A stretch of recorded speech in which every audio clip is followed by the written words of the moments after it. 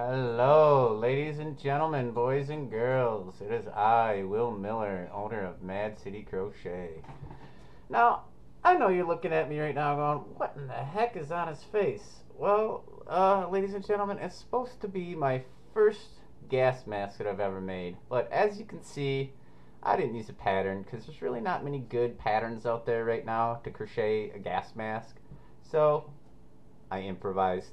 Basically went off of what I could tell other people have done, and here's what I came up with. So, things that you can notice. The eye holes are extremely big. I could fix that. They kind of puff out a little bit. Other thing, doesn't really sit well on my head. There's kind of extra space. Yeah. Big gap here. The canisters are also way off on the side, like gills. And this looks like a, Dumbo trunk.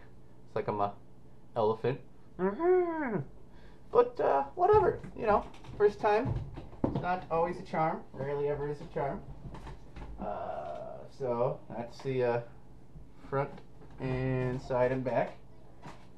And anyways, the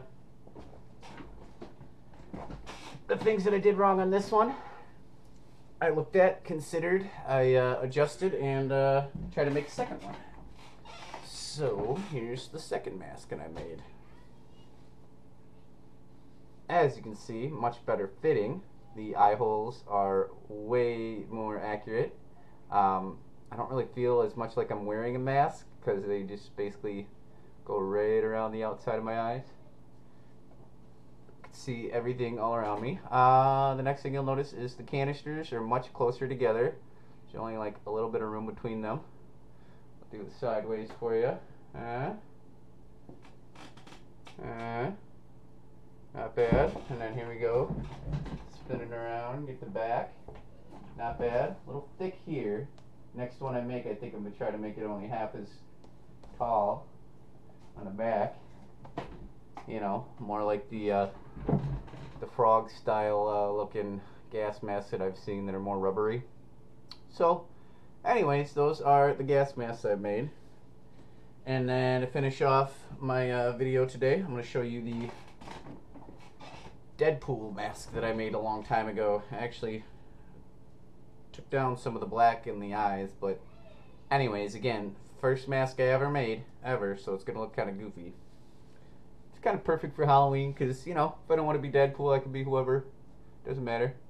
As you can see, though, the eyes aren't too bad. I got them right at the spot I wanted up here, but I didn't quite get the shape that I wanted for like normal Deadpool eyes.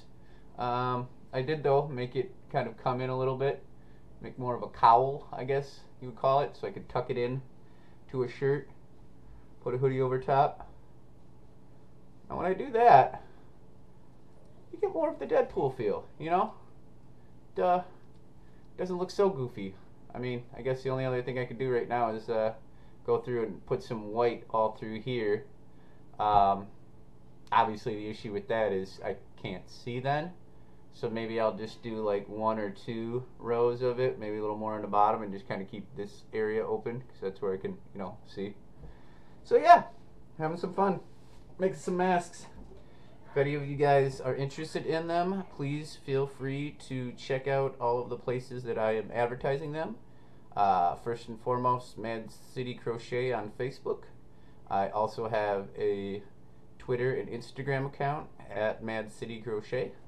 And at the bottom here is my Etsy site where I am selling most of my products.